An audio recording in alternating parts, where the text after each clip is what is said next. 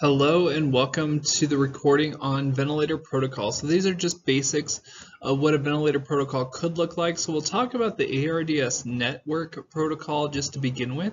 There are many different kinds of protocols: spinal cord injury ventilator protocols, post-op cardiac protocols, you name it. There's a lot of different types of ventilator protocols. The big one that we'll talk about though is the ARDS net one. But the other thing is, what is a protocol and why do we use them? Like, what's their primary function? What are some advantages and possible disadvantages of them? So let's look in depth. So what is a protocol? So when we're looking at a protocol, it usually gives us a set rules or guidelines for care and management of a particular procedure or a particular patient, right? It gives us that sort of guideline of that general game plan, if you will, to help us understand how to take better care of that patient and standardize it. So they're usually based upon current evidence-based practice. In other words, they go through a period of updating every couple of years. Traditionally, it depends on the facility, but they go through updating to make sure if there's any newer evidence that have come out on that procedure or on the way of doing that, then that protocol is updated to make sure that we're taking the best care of our patients possible. The protocol should provide clear indications for inclusion. So there should be a clear set parameters for saying what type of patients are appropriate for this protocol. Like in the ARDS network one, what type of patients are appropriate? What type of patients should be considered for this? So when we're looking at this, it helps us understand, okay, who is this for? So that way we're not employing it on the wrong type of patient population. If you try to use a neonate protocol and put it on an adult, it's not appropriate for that patient population. So when we're looking at this, is it appropriate? What's the patient population, right? Who should be included under this protocol management? The next one is possible contraindications or considerations. So these are patients, like when we're looking at permissive hypercarbia, patients that might have issues with their intracranial pressures. That might be people we don't want to put under. If they're an ICP patient, intracranial pressure patient, we may not want to do permissive hypercarbia on them. So these are contraindications or considerations for different procedures. If a patient has really low or poor hemodynamics, should we do a lung recruitment maneuver protocol on that patient? Well, that's where you would put that into the considerations or contraindications in there. So that helps tell us, okay, is this patient, not only is it the right patient population, but within the right patient population, what are some reasons why we shouldn't do this? Or if we do it, what are some things we have to be considerate of before we execute it? The goals of the policy. So what are the goals? Hey, what's the main outcome? What's the point of this policy and procedure? Is it to improve oxygenation if it's a recruitment maneuver? Is it to decrease atelectasis on a chest x-ray? Is it to decrease days on the ventilator, right? What's the goal of the policy? So these should be stated clearly on the policy and procedure. So then now everybody has a clear and defined goal of what defines success of this procedure, right? Or of this policy. It should also point out the personnel that are used to execute the protocol. Who can perform this procedure, right? Who are the people making changes who are following this protocol? So is it the physician only? Is it the respiratory therapy staff and the physician? Is it the physician extenders? Is it going to be high-level nurses, right? Who all is included on this policy? So that should be in there as well. Are you going to let the housekeeper, right? I love them, but are they the type of personnel that you want to be included to do something like changes on a ventilator, right? So it should clearly define which professions are appropriate to execute that protocol. The next one is going to be details on the procedure itself. So it should provide almost a step-by-step or a very detailed guideline of how that procedure is executed. And that's going to be one of your big things to look at here. And then finally, references and protocol resources and resource personnel to help clarify if you have questions about the protocol. So the references help us when we have to update those protocols. And then finally, the resource personnel really help us if we need to talk to someone and be like, hey, this isn't covered in the protocol, and it gives you a resource to go to when things are not as clear. So why use a protocol? What's the whole purpose of using a protocol? Well, one of the first points here is it provides a standardization of care, right? That's kind of a big thing. No matter what staff is on, the patient will get the same care and decisions. Because that protocol is outlining how that procedure is done or how that care is performed, we know that no matter who's on, what their skill levels and so on and so forth is, that patient's getting high quality evidence-based care. So that's one big advantage, is it standardizes and makes sure everybody has high quality evidence-based up-to-date care. So that's a big advantage there. You're not going to have one doctor saying, I want to do it this way, and another one saying, I want to do it that way, right? It provides standardization overall. So that's going to be very helpful. Now, can a doctor write an order to take people off of a protocol or to discontinue certain aspects of a protocol? Traditionally, yes. So that's something they can do. If a person has poor hemodynamics and they don't want to go up on the baseline pressure, the PEEP or the CPAP, if they don't want to go up on that, they can discontinue that PEEP FiO2 scale. They can do such things traditionally. So that's something they can always modify and still keep that patient under that general protocol. It does provide a game plan for the outcome, especially when we have clear defined goals, right? When we have clear defined goals of the procedure, right? Then we know, okay, our goal is to get a pH in this range. Our goal is to get a PaO2 in this range. Our goal is to have this outcome, right? So it gives everybody a game plan, right? And a goal for outcome. So that way we're all in clear understanding of what is successful and what isn't successful. And then the other thing, it provides a clinical step, right? It provides clinical steps. And that's one of the things that you're going to see here, is it helps us understand if the patient is still acidotic and these are the vent setting changes we've done, these are your options. So it provides a clinical step of what to do next, right? Step by step of what to do next. Where are we going with this? What's the next thing that's evidence-based to do? And that's one advantage there. It clarifies it. It provides it in black and white. There's a lot less dispute traditionally about what that next step is. So there's a good advantage there. The other thing here is this next big point is it uses common language. So it helps, especially if you have providers, travelers, you have people from different areas of the nation or different areas in the world that come into practice. When we're seeing this, it makes for a common language for that policy and that procedure. So it better communicates the steps of care. When we all know we're talking about a cult PEEP, auto PEEP, intrinsic PEEP, so on and so forth, right? We have different terms for it. So it just provides that single-use terms. It provides a single-use method of communication, and it really could help streamline and expedite care overall. The other thing too is with that safety, right, it provides a safety for escalation of care. Because we are using common language, we all know what the next step is, or we all can look up what the next step is when we have that protocol in front of us. So it's safety, right? It provides safety because we're using that common language. We're not going to have miscommunication and say, oh, I thought you meant to go up on this versus that, right? So it helps make sure that that patient is as safe as possible by using common language or standardizing the language for that policy. The last part here is it may allow for you to have a better scope of practice. There was an AARC white paper that was done years ago, and it looked at people that have protocols, and it showed that the people that followed protocols were actually happier with their job, or their career, I should say, because they were able to perform these higher level procedures because they were following an evidence-based practice. It was standardized. It was known what the goals were. Everybody was clear who could do it, who couldn't do it, right? So it allowed for them to have a higher scope of practice ultimately when they're doing that. So that's something that you could see as a benefit for doing these protocols, as long as they're done correctly. The big hazard would be potentially writing a protocol that ties your hands and says you have to do it this way, you have to do it that way, instead of giving you options for different types of patient alterations. Can someone be managed without the protocol? Well, let's talk about it.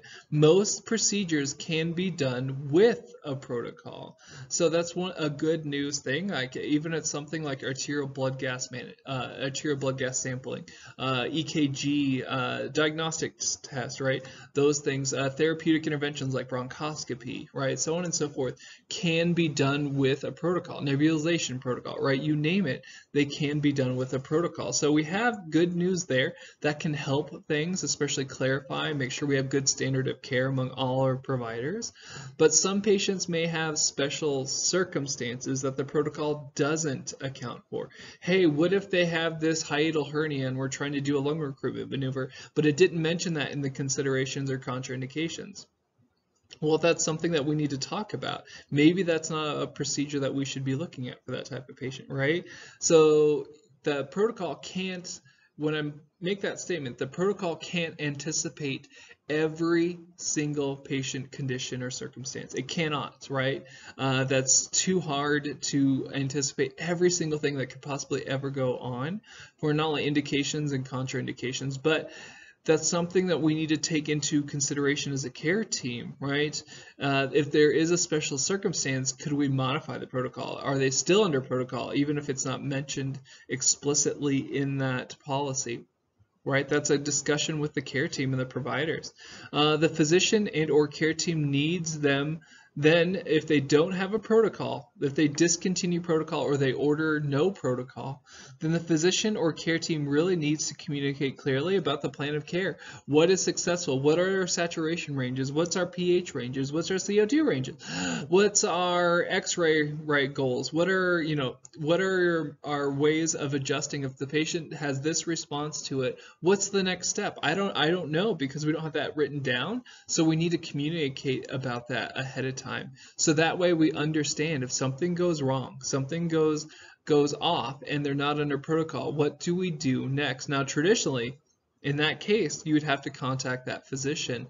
If they're not under protocol, you'd have to contact them there. If they're under certain protocols, we'll allow you to adjust without getting physician permission first, right?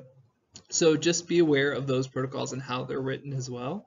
But that is a disadvantage to not having a protocol, is now you're dependent upon the attending physician really being able to troubleshoot every single moment of that patient's care. And that can be very laborsome and it can take time, so you're not responding as quickly to that patient's needs. So that's another disadvantage, right? So most of the time the physician may need to write an order to discontinue a protocol if they have a special need as well. So that's where we have to have a clear plan. Once they discontinue it, it's not necessarily a bad thing, but we just need to make sure we have a plan. Okay, what happens if their pH goes below this? Or what happens when their saturation and PO2s go below that, right? So we need to have that clear plan when they discontinue a protocol.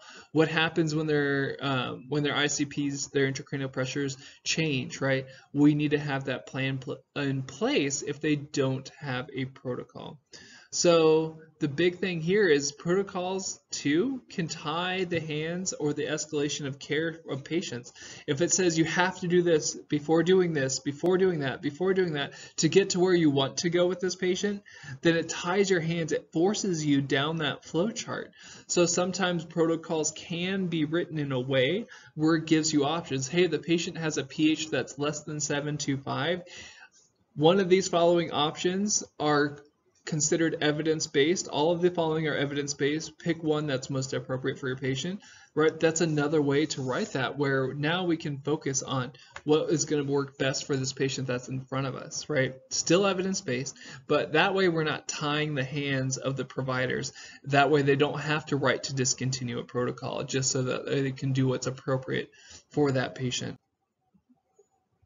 All right, so we talked a little bit about what is a protocol, advantages and disadvantages. Now let's talk about one of the big ones, the ARDS-NET, National Institute of Health, National Heart, Lung, Blood Institute, ARDS ventilation protocol. I know it's a lot of words, but you know, it's kind of fun to do it that way too. This is one of the most notorious ventilator protocols that are out there. That's why I'm mentioning it here. It was also known as the ARMA trial back in the day. So that's one of those things that you might hear or see in literature or hear at a conference where they say, hey, according to the ARMA trial, right, that's what they're talking about is the ARDS net study that came out. So this one, the big history of this one, it was conducted to compare lung protective strategy using lower tidal volumes of 6 mLs per kilo of predicted body weight with what at the time was conventional of 12 mLs per kilo predicted body weight. So they used to ventilate people at 12 mLs per kilo of predicted body weight versus 6. So they said, let's cut that in half. Let's try it at 6 mLs per kilo and go from there. So they designed it for a specific population. They designed it for patients that were in acute respiratory distress syndrome. So that was the goal of it, is to look at that specific patient population, right? That specific patient population. The study had to end early. This is an important point that if you haven't heard this before, listen up. They had to end this study early because it was no longer ethical to continue to ventilate at 12 mLs per kilo. That's a big deal because at 12 mLs per kilo, it was causing so much trauma, so much pressure, so much damage that they were continuing to see detrimental results compared with their 6 ml group. So they actually had to end that study early because of it. So the National Heart, Lung, Blood Institute and ARDS Network is a network to test and manage strategies to improve patients with ARDS. And ARDS, big thing in adult critical care medicine. So that's why I'm making a big point about the ARDS net protocol. So you can see the history of it. It really did help change things, and they continually update this to make sure it's up to date with the evidence-based medicine. So the ARDS network, the idea here was to avoid alveolar hyperinflation and implement lung recruitment maneuvers by either elevating PEEP levels or to do a traditional lung recruitment maneuver. Because we're using such lower tidal volumes, smaller tidal volumes, then we needed to do something to help with alveolar distension, but not over distension. So that's where the high PEEPs came into play. And that's where you see this whole thing over here. This is the high arm and the low arm of the PEEP FiO2 scale. So you might see this at ARDS network hospitals where, hey, we're on a PEEP of 8. So let me just do an example here. We are on a PEEP of 8 and 50% oxygen, and then their saturation is lower than where we want it to be, right? They're below the goal saturation level. So what's our next step according to this policy? Well, it says, okay, our next step is to actually increase the PEEP to 10. Right? So it gives you that step up and also step down of what to do, right? So that person, you would turn up to a PEEP of 10, so they would be on 50% oxygen in a PEEP of 10, and then you would see what happens from there. Well, what if that doesn't work? Well, what's the next step? Then we would go to a FiO2 of 60% and a PEEP of 10. We'd keep that PEEP there. So you can see how it helps you walk your way up, but it also helps you titrate your way down as well. So the whole idea here is to gently increase these until we get the proper oxygenation level, or titrate them down until we get the proper oxygenation level. So the whole point here, the big goal of ARDS net, is to mitigate ventilator-induced lung injury. So we can tolerate atelectasis that can be managed by 2 different PEEP FiO2 scales. Here's the low arm at the top here where I was doing the example earlier. Then here's the high arm at the bottom here. And the evidence shows, as of recording this, no difference in the outcomes or anything like that between these 2 trials, between these 2 arms, if you will, of the PEEP FiO2 scale, the higher arm or the lower arm. The big thing that I would put my little 2 cents in here, so don't quote me on it, would be looking at hemodynamics and mean airway pressure. Sometimes if that person has very poor hemodynamics, then the lower arm could be an advantage there because there could be less compression on the vena cava, right? But traditionally with ARDS patients, they're going to have lower chances of hemodynamic issues because the lungs are so restrictive and elastic that you're not going to have a lot of expanding that squishes the vena cava because the lung tissue is so firm and hard, right? It's going to make it hard to expand. So because their compliance is so low, we may not have an issue with higher PEEP levels. So that's something to think about there as well. So we do understand that with low tidal volumes, we're going to have more atelectasis, right? Makes sense. We're using smaller volumes, so less of the lung is going to be opened up when we deliver a breath. However, we can mitigate that with higher mean airway pressure or PEEP levels most of the time. The ARDS net included a PF ratio. PF ratio is very important when you're talking about critical care medicine. Less than or equal to 300 were considered if they had bilateral, diffuse, homogeneous infiltrates on their X-ray that are consistent with pulmonary edema. There should be no clinical evidence of left atrial hypertension. In other words, you're trying to rule out left-sided heart failure, right? You're trying to rule out that type of thing, which can be done on echo or even sometimes ultrasound. It just depends what's going on. But those were the people that were included. And the initial settings, this is the calculations that they used, and it comes out in kilos, right? So it helps us, and that's the predicted body weight calculation. And that's the calculation I used as a provider for 10 years. So that's one of those things that you'll see there too, is that's how we used their predicted, calculated their predicted body weight and did their tidal volumes based upon that. Once we calculated their predicted body weight, then we would select a ventilator mode. So traditionally, for your pediatric through adults, we'd set the ventilator to get around 8 mLs per kilo tidal volume of their predicted body weight, unless they had known ARDS. So we're going to start people on 8 mLs per kilo around that area, and then we can reduce the tidal volume by 1 ml per kilo. Obviously, all of this is predicted body weight at intervals around 2 hours until the tidal volume is at 6 mLs per kilo, right? So we're gently lowering it down over time. The initial rate that we're setting the ventilator is going to be around their baseline minute ventilation. So that's going to be the BSA calculation that we did earlier on and that you've seen in your chapter as well. But we should not set it over the rate of 35, right? We get really fast if we could do that. We're going to adjust the tidal volume and the rate to achieve a adequate pH and an adequate plateau pressure. In other words, we try to keep that plateau pressure under 30 centimeters of water pressure. That's the big goal, because that plateau pressure represents alveolar pressure, and we're trying to avoid ventilator overdistension and ventilator trauma. And so if we keep the plateau pressures under 30 centimeters of water pressure, that really helps keep those alveoli from being damaged. And so we try to keep that plateau pressure under 30 centimeters of water. So the goals, hey, what are the goals, right? The pH goals and the plateau pressure goals. Well, the pH goals were anywhere between 730 and 745. So that's what we're looking at there. If the pH was 715 to 730, so low, then it told you what steps to take. Do you see this? This is the application of talking about protocols. It says, hey, this is their goals, and if they don't meet this, this is the next step that's appropriate to do. So this would tell you, hey, if their pH is in that range, you can increase respiratory rate until you hit that range, or their PaCO2, right? So you can do that, but the maximum rate you can go up to is 35, right? If the pH is still less than 715 and you increase the rate to 35, then you might have to go up on tidal volume, right? You might have to go up on tidal volume. And in this case, you might have to exceed your plateau pressure of 30 because that pH of 715 may not be survivable, right? That's the 720 to 725 range is what's considered survivable. So that's where you're looking at that there. Or they might consider at this point giving sodium bicarb. Be careful with sodium bicarb because of the transient increase in CO2. That's the carbonic acid equation. So take a second to pause, go Google image carbonic acid equation, and then look what happens if I increase bicarb and you bring it across.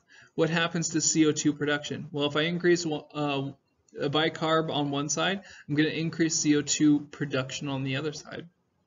So that's also potential danger there, is you're actually increasing the chance of a metabolic acidosis there. right? So the big thing here is to look at these goals and sort of see this is the application. This gives you clear steps of what to do when different things happen. So everybody's on the same page. We're taking excellent care of this patient because we know their goals, we know their management. The goal plateau pressure is try to keep it under 30 centimeters of water, right? Try to keep it under 30 centimeters of water. So we're going to check the plateau. Usually it's about a half-second pause, at least every 4 hours when we're going in to see those patients. If it is over 30, if we change a PEEP setting or a tidal volume setting, if we go up on either of those, if we go up on PEEP, go up on tidal volume, check a plateau, because you might have just caused a change that made the plateau go over 30. And you don't want to be causing harm. The patient's already sick enough. They don't need you making them even worse, right? So check a plateau pressure after you make those changes that could cause that to go up. So that would be things like your PEEP or your tidal volume. If it is over 30, then the idea here is now to decrease tidal volume in 1 ml per kilo steps to about 4. Once you get to 4 mLs per kilo, that's sort of the minimum. That's very, very small tidal volumes. Not evidence really below that, unless we talk about high frequency ventilation. Even then, that's more for the neonate population. But if the plateau pressure is under 25 and the tidal volume under 6, then we can increase by 1 ml per kilo. We can start to go up on their tidal volumes if their plateau pressures start to come down. Let's say the patient's steroids kick in, they're coming past this ARDS net, with their infections clearing up, whatever's going on that caused their ARDS, then we could automatically start to go back up on our tidal volumes to be more appropriate for that patient's physiological needs. So that's a good news. So it tells us not only how to titrate down, but also how to titrate up. So this is good news. If a plateau, if they're breath stacking or desynchronous, if they're having high work of breathing and they need a bigger tidal volume, then you could increase it, right? As long as the plateau remains under 30, right? So that's if they're air hungry, if they're working hard, then that gives us an option to help that patient out, as long as we keep the plateau under 30, right? And then finally, oxygenation on this goal. So this is just your general management stuff, and then we'll talk about the wean thing. But oxygenation for the ARDS net was to get a PO2 between 55 and 80. So, and even a SAT 88 to 95, right? So the whole goal here is to keep that PO2 above 55 as much as possible. We are going to use a minimum PEEP for this when we're using the traditional PEEP FiO2 scale of 5, right? That's the minimum level there. And these are the 2 arms that I've already previewed for you as well. The big thing is just to make sure that you're titrating when it's appropriate. So that way you're not using too much PEEP, you're not using too much oxygen, because too much PEEP and too much oxygen, especially if their lungs are getting better, can cause harm by over-distending and impeding mucociliary escalator and mucociliary activity, as well as impeding the ability to produce surfactant, right? So there are harms and damages, especially oxidative lung injury, especially neonates. Those preterm neonates have a higher chance of oxidative lung injury as well. So you got to look at all these factors. So not only titrating up when we need to, but also keep an eye out for when to start titrating down as well. So that way we're not harming the patient either. All right, weaning. How do you know when to wean on this protocol? It's a vent protocol. We got to cover not only settings, but when do you get them off, right? And that's the other part there. So conducting spontaneous wean trials is the big thing that they wanted you to do. So if they're on 40% or less and a PEEP of 8 or less, or 50% and 5 or less, right? And make sure that they're not getting worse. Make sure that their blood pressure is stable. Make sure they can breathe spontaneously. Make sure they're not on a paralytic, because they're not going to breathe on their own very well if they can't breathe at all because they're paralyzed, right? So it's just telling you, okay, what's included. Make sure that these are your considerations. Does that sound familiar from the earlier part of this? Considerations are a big thing here. So what are our considerations before we put someone on this protocol? That's what we're looking at. Spontaneous breathing trial itself. Okay, how do I perform this procedure, right? Okay, if you've checked for all the things above, right, and they've been pretty good, right? You can tolerate a wean up to 120 minutes. for these patients. Now, they give you options, right? They don't tie your hands here. Notice that's the point here, right? They didn't tie your hands and say you have to do it this way only. No, they gave you options. You can place them on a T-piece, you can do a trach collar if they're a trach, or you could do a CPAP and pressure support, so you could do pressure support ventilation with them. See how they didn't tie your hands with it? Right? So that's one of the key things there with an advantage of this type of policy is it doesn't tie your hands and say you only have to do a T-piece, you only have to do a pressure support. No, you have other options that are still evidence-based, and you got to pick the one that's best for your patient. I used to love T-piece weaning my heart patients where they were on the vent because they had heart failure, and that PEEP and the mean airway pressure really helps restrict the blood flow in there, so it helps reduce cardiac workload.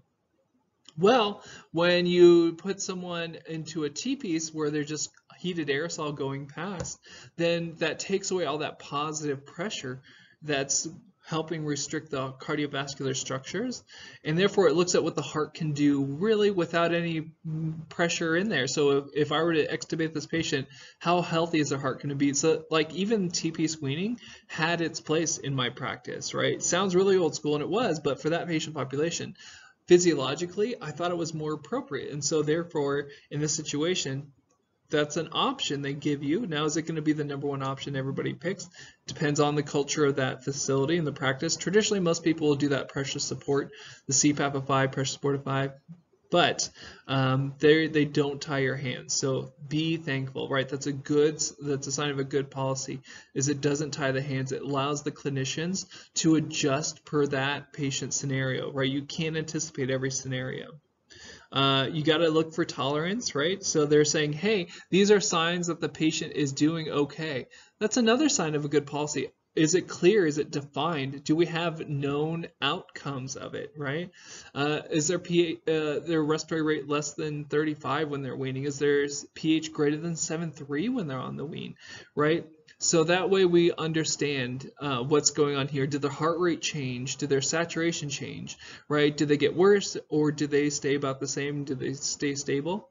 Right? If they're doing good and looking good, then consider weaning and extubate if everything else is reversed, right? The primary causes, and we have a whole extubation lecture, obviously. But that's where I want you to sort of see the reason why I brought up the ARDS net protocol. A, it's one of the most prolific one out there, and then B, I wanted to highlight some of the advantages. It has your goals, who's included, right? The patient population. It has your goals. It has places where it gives you options, right? It doesn't tie your hands. And it gives you those clear considerations for patients that are appropriate and for different situations as well. So hopefully you see an advantage to protocols, especially protocols that are well written. Really can help you, especially one of those things where it can help you expand your scope and be more happy with your job, because now you're not having to call a high-level provider for every single thing, right? So now you as a care team can take faster care of those patients without having to worry about, is this the exact step? Is this the exact step? And if you're ever in doubt what step to take, then that's what the care team is for. That's what the protocol's for. That's what the physician is for, right? To help with that and to help guide that. But this will give you that opportunity to make sure everybody has the same language, everybody's on the same page, we all have the same goals, right? We all understand what the procedure entails, what the different considerations for the procedure are. So it helps with safety, it helps with efficient care, right? And it helps make sure that you can respond in a timely manner to a patient situation compared to having to wait till a physician figures out what's going on, who this patient is, and then tries to make a decision off of that, right? It could be a lot faster, a lot more efficient that way.